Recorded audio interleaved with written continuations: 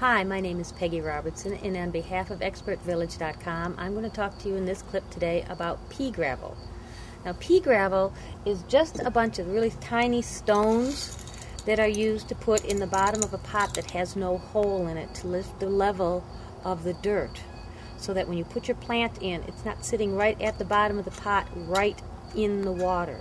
You'll have a level, maybe half an inch of pea gravel under it, and then when you put your plant on it, the roots will stay in the dirt, and the pea gravel is where all that extra water is going to go to, so your plant won't be sitting in it, and its roots won't be getting all rotted and swollen, and the poor plant won't die. Now, pea gravel is just a bunch of little stones. You can buy them at a hardware store. You can go to a garden center and get them in a bag. You don't want to just dig stones up out of your yard, because if you do that, you're going to get insect eggs and you're going to get dirt, and you might get a fungus or something else that comes with it. The stones, when you do buy them, they've been commercially washed and sanitized, and it's not really any particular type of a stone. They're just small stones.